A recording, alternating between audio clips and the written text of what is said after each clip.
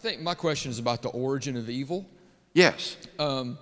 Christians, believe that real live evil exists. That, Yes. that it's true. There really is evil in the Yes. world. We don't believe God is evil. Right. And we believe that at some point He is all there was. Yes.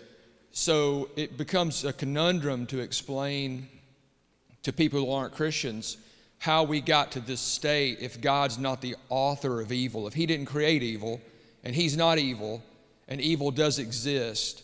I didn't know if you had some thoughts about the origin of that evil. Yes, I see the origin of evil in a disorder in the free will of creatures. God has created creatures with a free will, angels and humans. And these wills are properly oriented toward God as the supreme good.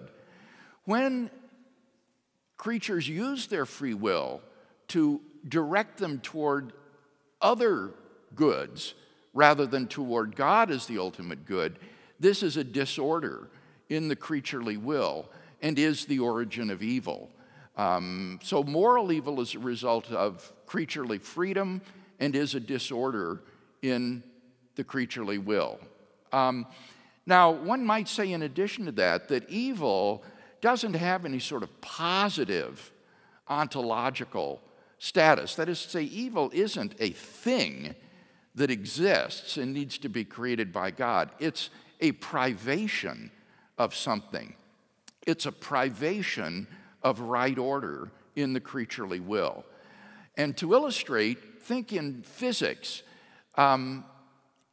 Cold is a privation of heat.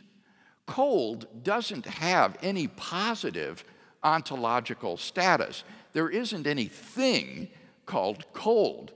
Rather, it's an absence of heat. So cold is a privation of heat. Now, that doesn't mean, obviously, that cold is illusory. If you go outside on a winter's day, you can feel how real this privation is. But it's not a positive reality that would need to be created by God. And in exactly the same way, evil doesn't have any positive ontological status. It's a privation of right order in the creaturely will that is due to freedom.